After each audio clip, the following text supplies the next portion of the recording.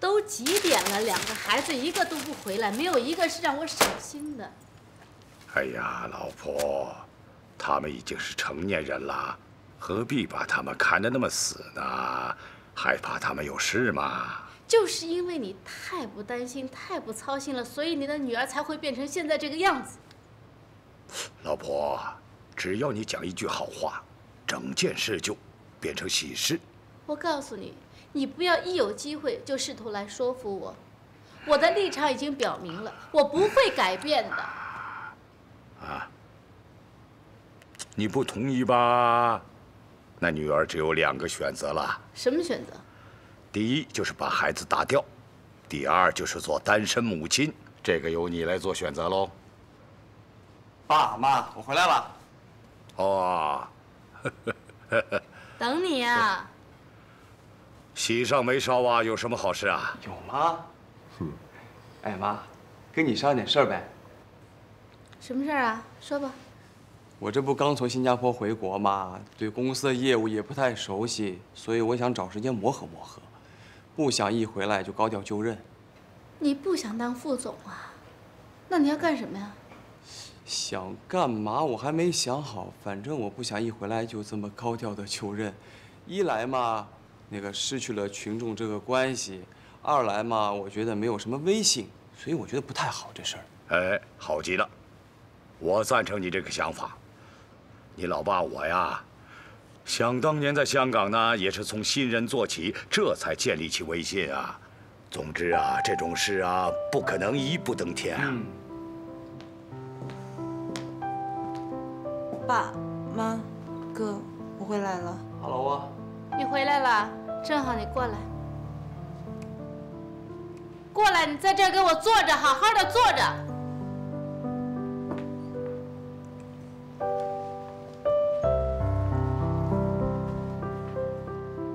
干嘛去了？嘉文啊？那你说，那你自己有什么打算呢？我想从公司的灵魂部门设计中心开始做起。也好，反正你是学这个专业的，你在那儿待着，我也能放心。我去做当然好了，但是有一点啊，你们得给我保密。为什么呀？哎呀，还是我之前说的那2个原因嘛。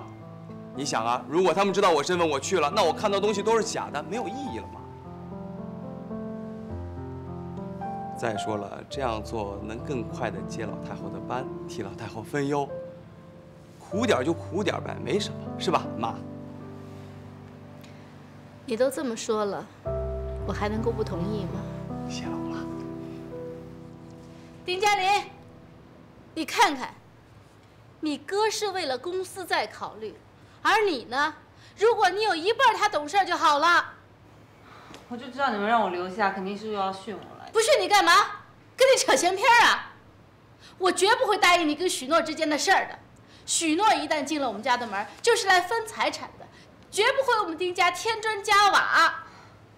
妈，你为什么老把人想的那么势利，那么贪财呢？就好像全世界的人都贪着您钱来似的，至于这样吗？你要实在不喜欢许诺的话也没关系，我可以听你的话离开他。反正你都不介意您的外孙生下来就没有爹，那我也没有意见。喂，还有，我现在已经怀孕了，如果你们还想让我带着这个拖油瓶去另嫁豪门的话，我估计是没有戏了。但你们也可以试一试，反正那些富二代、土豪金们爱好都很另类，没准还能真让你们找着一个。你想气死我呀！离开，丁建文，帮我去收拾他，去啊！哎呀，她是孕妇，我有什么办法呀？别跟我提孕妇这2个字，我一听我就晕。哎呦，怎么了？你也怀孕了？不是，我不知道，我是吃坏东西了吧？可能。哎呀，好疼啊！我要撤了。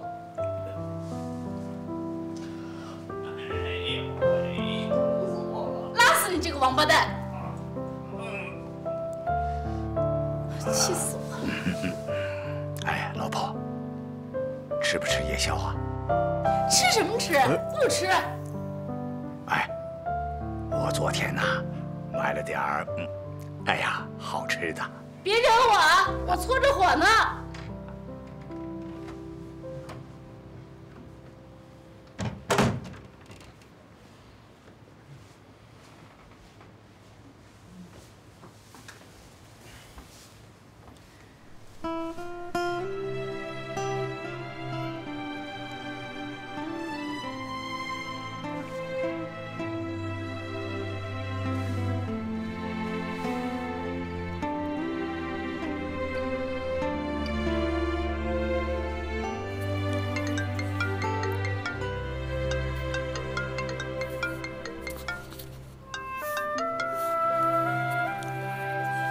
喂，嘉文，安全到家没有啊？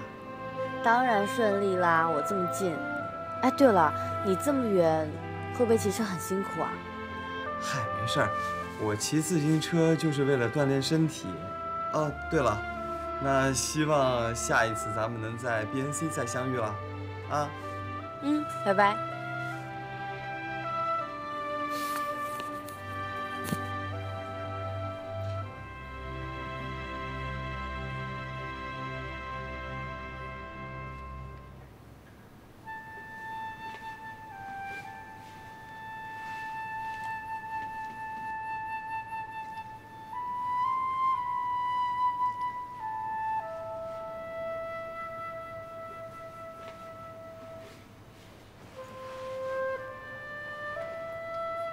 卡卡睡了吗？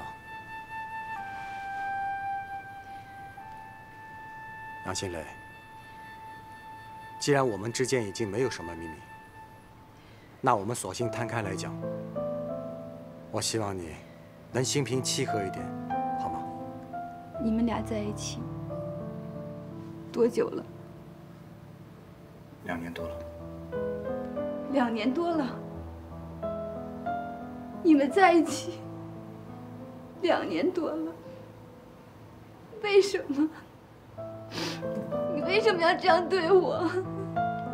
为什么？你认为原因都出在我身上吗？你为什么不在自己身上找找原因呢？什么叫从我自己身上找原因？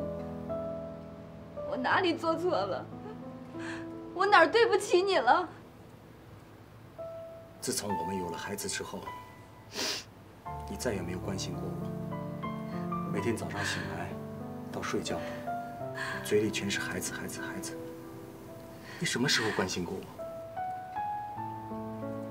我是卡卡的妈妈呀。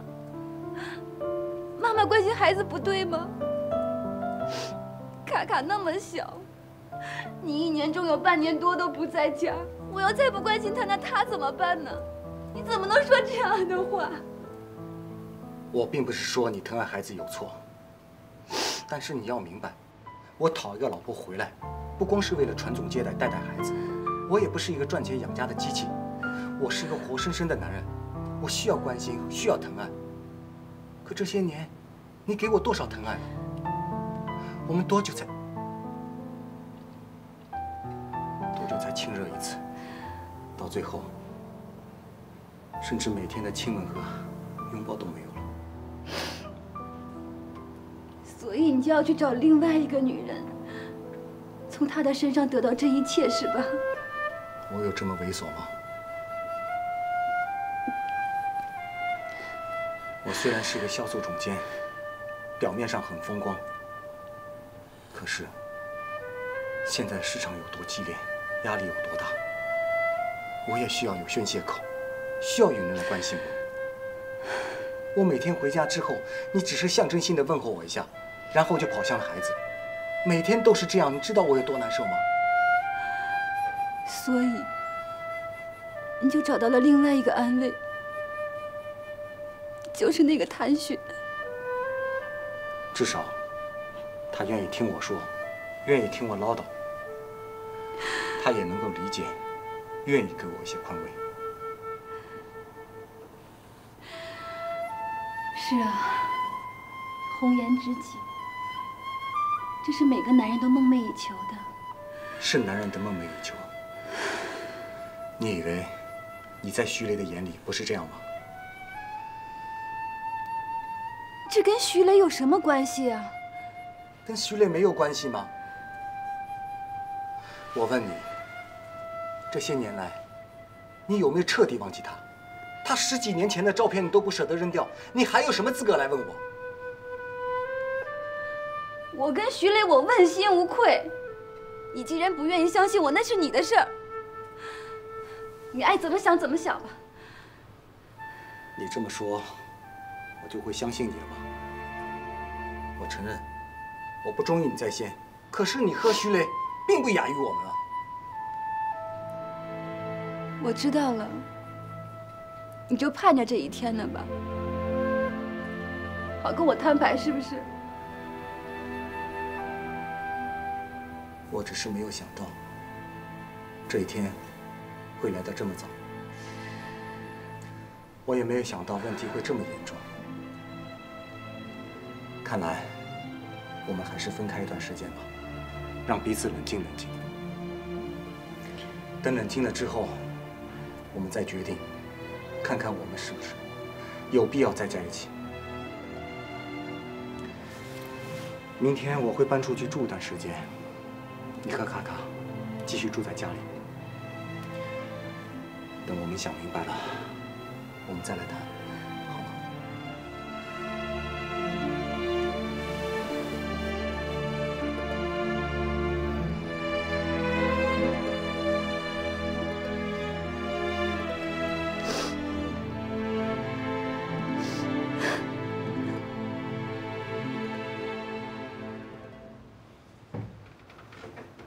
怎么了？垂头丧气的。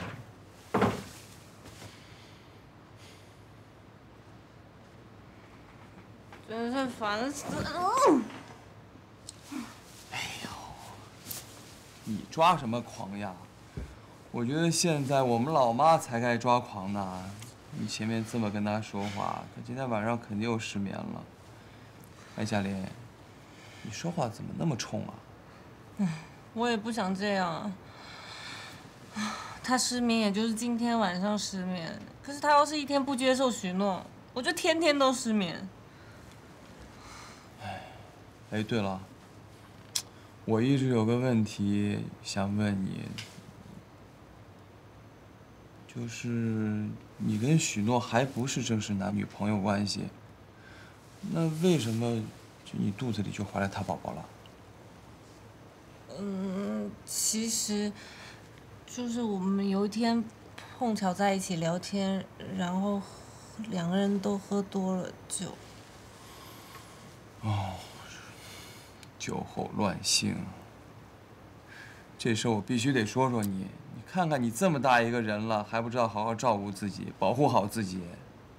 我跟你说，这种事儿啊，不是每一个男人都愿意负责的。而且，就算许诺愿意负责，你要看看我们老妈的眼色呀。万一她不同意，难道你要做未婚妈妈呀？本来就够心烦的了，你还训我？我不是要训你，我是关心你，好吗？哎，那许诺什么态度啊？知道这事儿？可能消息来得太突然了，他也没做好心理准备，就没有正式答复我。哦，看样子他也在犹豫啊。也许吧。那你打算怎么办啊？你这次真的想好了吗？要一直跟着他？啊？其实哥，你知道吗？他这一次出事进医院，我就觉得自己好像也一起被车撞了。他对我来说真的很重要。好，那我明天早上去一次医院，看看许诺，顺便跟他聊聊。我就你这一个妹妹，我也希望你能够幸福，是不是啊？谢谢哥。好了，别纠结了啊。好了。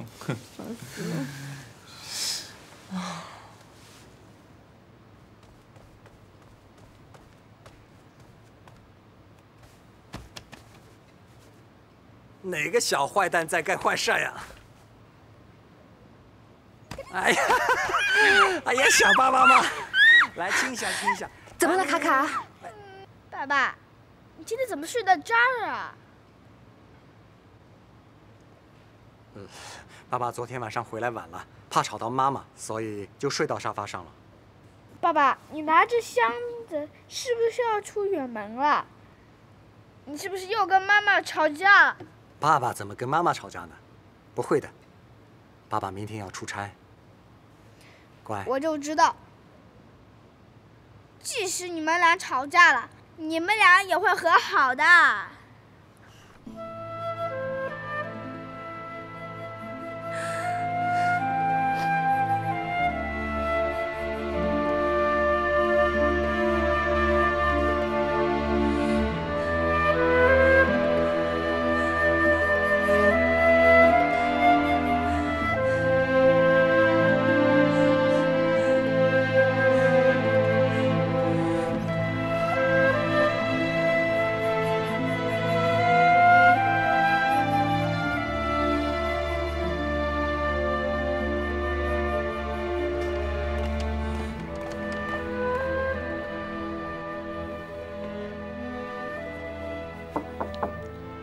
来了。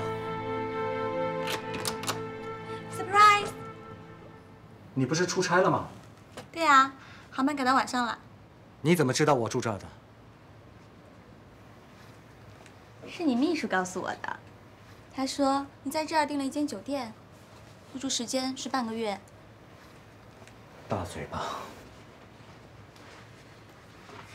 昨天刚出差回来，今天就住酒店，你什么情况啊？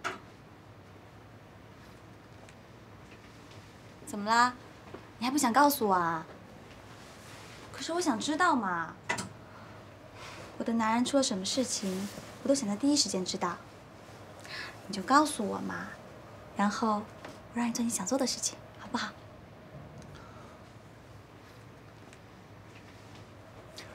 从今天开始，我和辛雷分居了。真的，亲爱的，我爱死你了。小雪，你听我说，昨天晚上我一夜没睡好。我昨天晚上在沙发上睡了一夜，我到现在都腰酸背疼的。今天就饶了我，好吗？好吧，反正今天有大喜事，今天就依你了。哎，中午我请客，我们去庆祝庆祝，好不好？改天吧，啊，我今天下午还有会呢。那好吧。哎，你说你怎么这么效率啊？让我又惊又喜的。我昨天一直给你打电话，你怎么一直不接啊？你干嘛去了？你把你电话给我。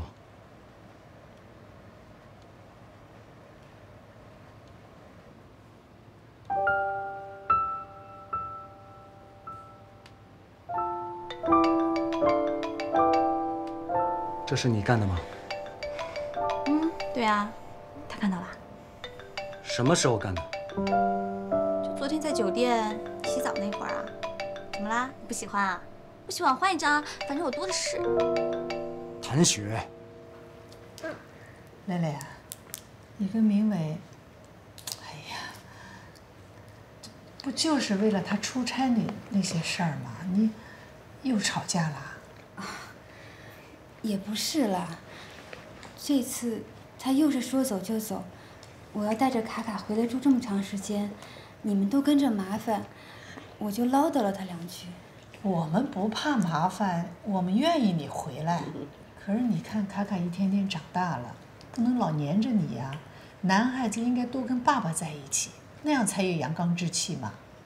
是啊，新蕾啊，明伟他不是做销售工作嘛，这一年也挣得不少，可他不能把这个家当成旅馆。你有的时候说说他也是对的。我看这次回来啊，你得好好的跟他谈。奶奶，我知道了，您放心。好，亲爱的，冥冥之中自有天意呀。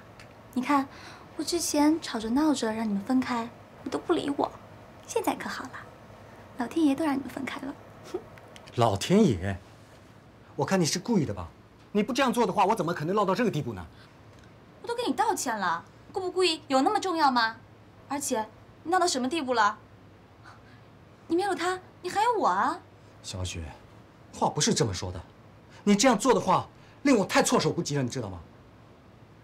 我之前早就提醒过你，让你好好考虑一下。你今天这样是自己咎由自取。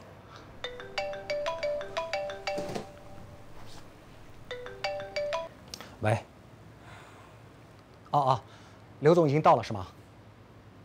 好，我马上就来。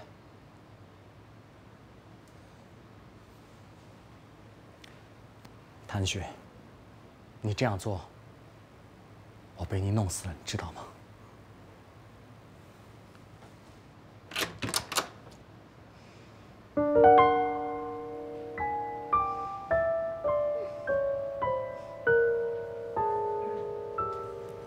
大姐，不管怎么样，你回来呀，我是最开心的了。你当然开心了，又想把家务活交给大姐了，是不是？这回不行啊，你试试看。妈，您不是让我考驾校吗？我这都已经报名了，明天呢就要开始复习交规了。你看我哪有闲工夫干家务活啊？啊，考驾照就没有闲工夫了？你没有，我们就有啊。你别忘了啊，你那惩戒期还没过呢。你要是敢把家务活都推给姐姐，我饶不了你。哎呀，人家都说手心手背都是肉，我看这根本就是骗人的。妈，你根本就偏心嘛！再说了，你看我又要忙工作，还要复习考试，这还让我干家务活，看我这小身板哪受得了啊！哎呀，我的命怎么那么苦啊！哎呀，别烦了，我心里还烦着呢。现在考驾照是严格多了，心雨啊，你就一门心思考试吧，争取一次通过。家务活大姐替你担着。你别管他。哎，蕾蕾啊，我还想跟你说，你有空跟美美好好谈谈吧，啊？好。在这坐会儿吧。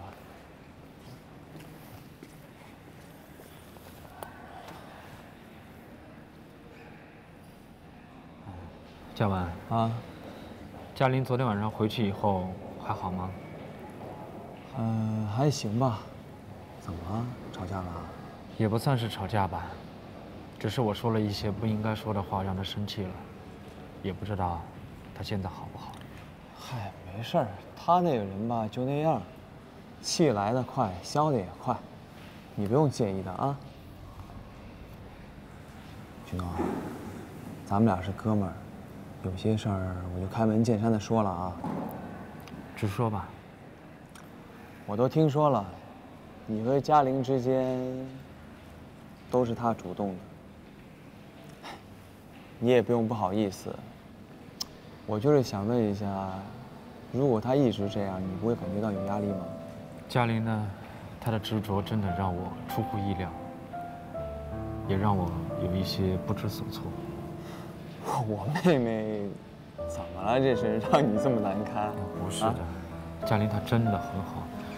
只是他的这份爱呢，对于我来说，真的是太沉重了。他那个人就那样，从小到大被惯坏了，刁蛮任性。我估计他追你的时候，也没给你留什么面子，不顾及到你的感受了吧？嘉文，其实我在医院这些日子呢，嘉玲对我真的很好，照顾得无微不至，是我委屈了她。哎呀，那些都不算。要不是因为他，你能变成现在这样吗？这只是一个意外。许诺，你这人我太了解了，你就是因为太善良了，所以才不会去怪他的。你呢是我哥们儿，嘉玲呢又是我亲妹妹，我真的不希望看到因为某些事情对你们造成任何伤害，真的。不是你说的这样，他那么好。其实有了孩子之后呢，我已经让他受到了很大的伤害。许诺，感情这件事儿吧，是你情我愿的。我相信嘉玲能跟你发生这种关系，都是她心甘情愿的，怪不得谁。而且现在事情没有严重到无可挽回的地步，不是吗？其实你们只要能在一块儿，我真的很替你们开心。我一定会好好祝福你们的，加油！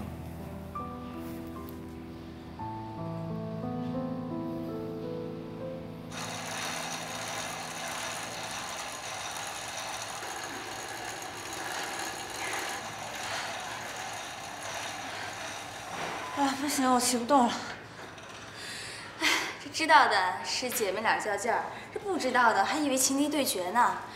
看你刚才那架势，哎，我每天在许诺那大气都不敢出一声，只能来这儿发泄了，要不然我就憋死了。还是你厉害。我也好不到哪儿去。你别看明伟和他老婆分居了，但这全是因为我导致的，他恨着我呢。也不知道为什么你会喜欢一个这么难搞的人。爱上就是爱上了，我有什么办法？不过也没关系，他就是再辣，我照样把他泡在我的坛子里。你就这么有把握？我的自信是有根据的，你看看我的阶段性成果呀。等他出差回来，我得集中精力好好的对付他。哎呀，我说你啊，一整天为了争取上位，快把自己搞成个女特务了，累不累啊？累啊，我也想休息一下，但是想想这心累总好过心碎吧。我不这么做，到最后哭的就是我。你看着我干嘛呀？长得像许诺啊？哎，今天怎么不去陪你的小王子啊？哎，他总是爱搭不理的，我去了也是伤心，还不如不去呢。现在知道伤自尊啦，你早干嘛去了？哎，那你现在很想他，对不对？你都明白，干嘛还要问呢？也不知道他现在吃饭了没有。哎，真是天下第一痴情人。傻妹妹，这人心是肉长的。哎，我看得出来，许诺是那种特别善良、很心软的人。你这么照顾了他半个月，他怎么可能完全忽视你？可我就怕，我晾他个几天，我妈突然搞个离间计什么的。姨妈有离间计，那你还有苦肉计呢。苦肉计。哦，我明白了。我妈虽然对我严格，但我毕竟还是她的心头肉，所以。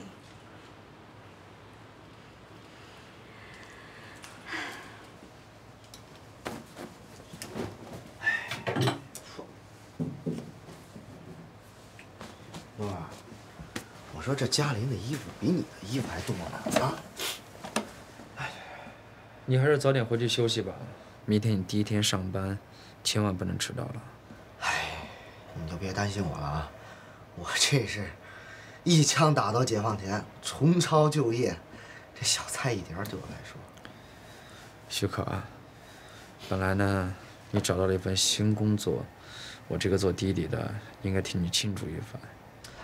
但是，你看我现在这个样子，对不起啊。我发现你现在说话越来越见外了啊！再说，如果要真说对不起的，应该是我吧？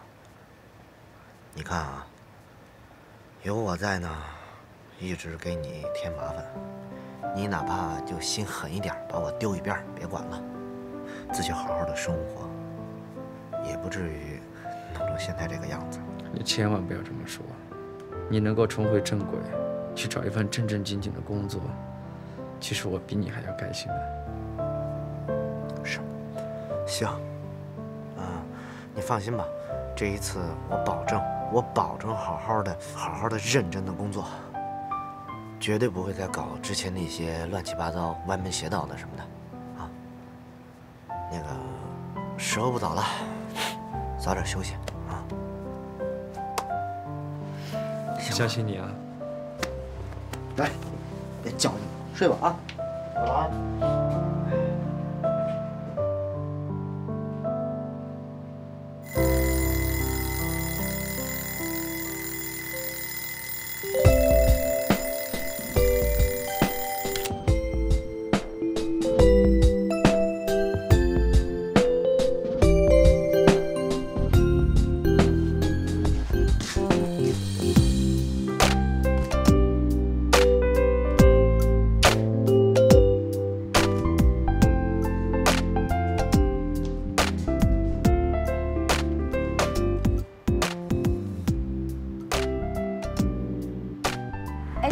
那你面试怎么样了呀？我呀，反正我一定努力，争取跟你做同事。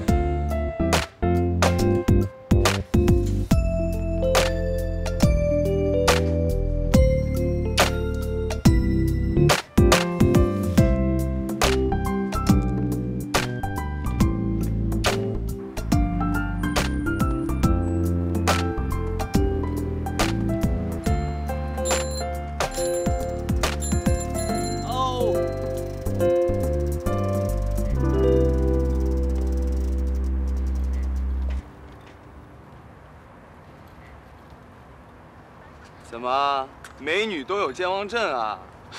原来是你啊！怪不得我说这车怎么那么眼熟呢？认车不认人，你太让我伤心了啊！不是啦，你这突然这样的装扮，我真没认出来。这和装扮有什么关系啊？你真的要在意一个人的话呢，他化成灰你都认得；你要不在意一个人呢，他天天跟你混在一块儿，你也不认得他，对不对？不是啦，其实我今天还在想啊，能不能遇到你？毕竟这是我们的约定嘛。真的呀？嗯。如实赴约，不见不散，对不对？是。哎，说真的，我今天还挺紧张的。你说那么多的陌生人，不过看到你之后呢，好多了。不是，没想到你这么大一个人还认生啊！本来以为你光是长得年轻，现在心里听起来挺年轻的啊。哎，现在看见我在这儿了，你是不是安心一点啊？嗯，好多了。嗯，那我们就朝新的一天出发吧。嗯 ，Go Go。杨小姐，过会跟你介绍一位新教练，他干这一行已经好几年了，人特别热情，特别讨你们这些年轻女孩子欢心的。哎呀，陶教练，我接个电话啊。可以。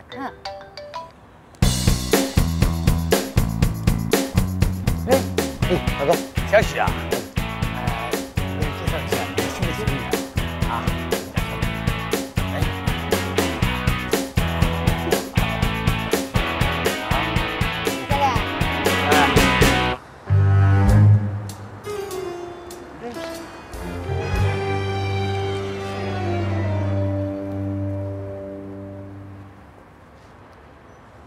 你说这世界那么大，我怎么偏偏到哪儿都能够碰见你啊？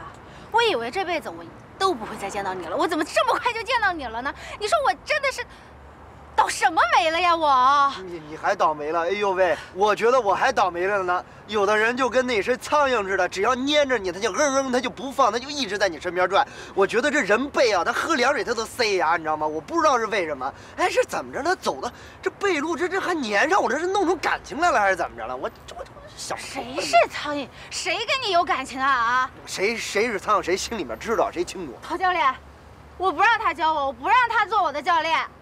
哎，跟咱们经理说。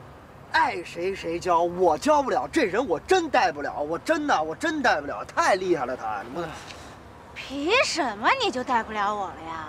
凭什么你就教不了我了？我杨希玉很差吗？你教不了我？不差，你杨希玉太好了，你哪儿都好，你知道吗？你要身材有身材，要智慧有智慧，你的智商180，比我都高，你知道吗？但是我话说到前头了，就是你杨希玉，我教不了。陶教练，我必须得让他教。我交了钱，我进了学校，我就必须让许可教我。你必须做我的教练，我就要做你的学生，你得教好我练车。哎，我还今天就不信这个邪了。我告诉你杨希宇，我告诉你没门，爱谁教谁教，我就是不教。驾校那么多教练呢，你干嘛非要让我教呢？我车技又不是很好，对吧？你为什么不教我呀？许可，你能不能不要再像以前一样了？做事情没有头没有尾的。我爱怎么着怎么着，我告诉你，这是我的事儿，你是你，我就必须让你教，我就不教。陶哥你自己看办，我就不教，我就偏要你教，陶教练，我就要他教。你别走，你得教我练车呀！我还教你呢。哎，杨希玉，我说你怎么就那么阴魂不散？你非贴着我干嘛呀？你那手段我完全体现到了。上次绑我绑的还不够是吗？我告诉你，哥们儿不跟你玩了，哥们儿跟你玩不起。哎，要不你下来，咱俩好好聊聊好不好？哎，你别走啊！你找许教练，你得教我练车。许教练，你找我们老陶玩去啊！别！不是，哎，你别走啊！你王八蛋！许可！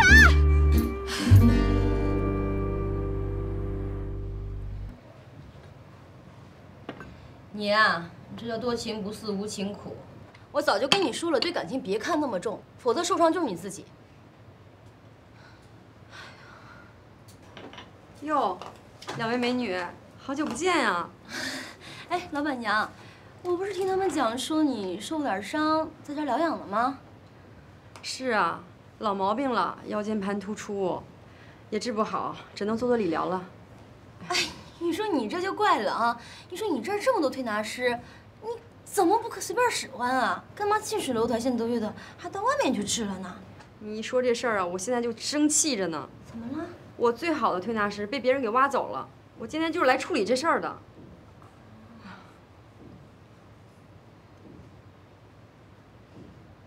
你这腰椎侧突还挺严重的，得躺1个多月呢。呀，你怎么和医生说的一模一样啊？你这一摸就知道。老板娘，这样啊，你今儿啊还真的是来得好不如来得巧，真就来对了。我给你介绍一下啊，这位呢可是著名的中医大理疗师，就你们这儿这推拿师，跟他比根本就不是一个档次的。啊，不信你试试。好了，以上就是我们设计中心的基本概况。大家会在接下来的工作当中充分体会到我们作为公司核心部门的重要性。简单的说，我们就是集团里边的特区。如果你有才能、有贡献，公司就会给你放宽尺度，给你特权，给你优待。当然，这个特权不会白给。接下来你们就要面临第1个挑战。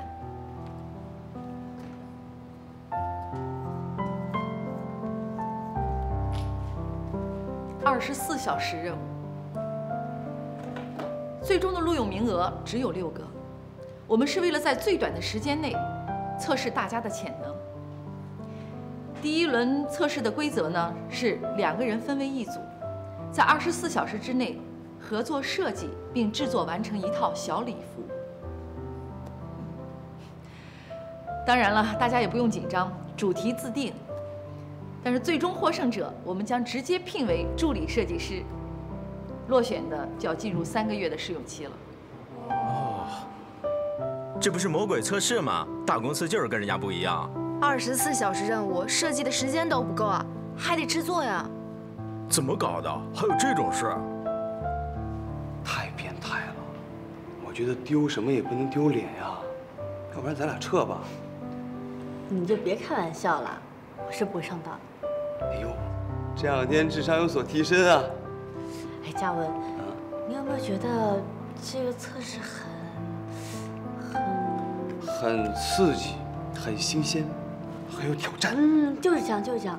哎，我突然觉得我找对工作地方了。如果以后都在这儿工作的话，一定会很开心的。没想到你这么文静的外表下，藏着这么一颗狂野好斗的心啊！我差点被你骗了。好了好了，现在呢我们就开始抽签了。每个人台面上呢都有一个小号码牌，号码相同的2个人就可以分在1组了。大家现在看一下自己的号码牌吧。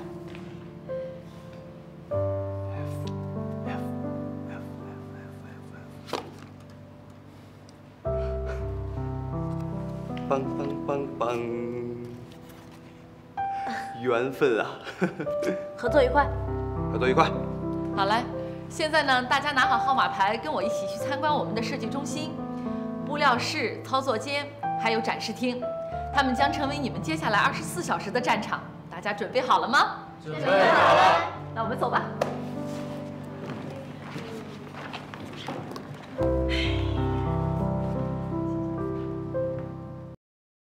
他是不是你心里面对的人？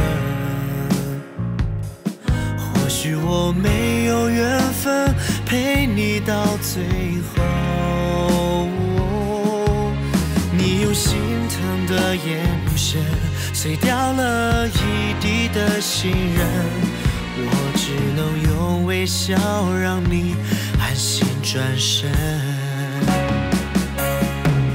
曾经每一字一句都像个美丽陷阱，回忆最慢的时刻就掉进